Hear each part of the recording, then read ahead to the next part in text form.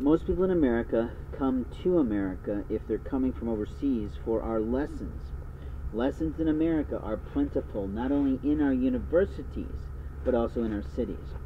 The lessons in universities are failing the foreign students because they're not requiring them to have first and foremost in their first semester of school a class on American law and American ethics and professionalism in the classroom, and the aspects of a school's handbook about student behavior. That, frankly, should be their whole fucking first semester. 2 courses.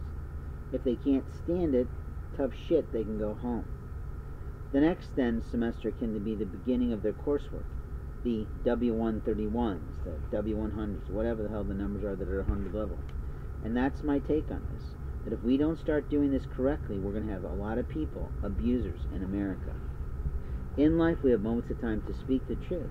And you do not belong here if you think you're going to come here and play games on American citizens, or interfere with their lives, or impede their rights to their property and their possessions.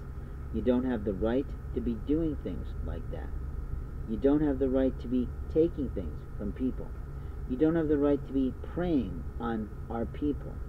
And you all know what that means. You're not a predator here.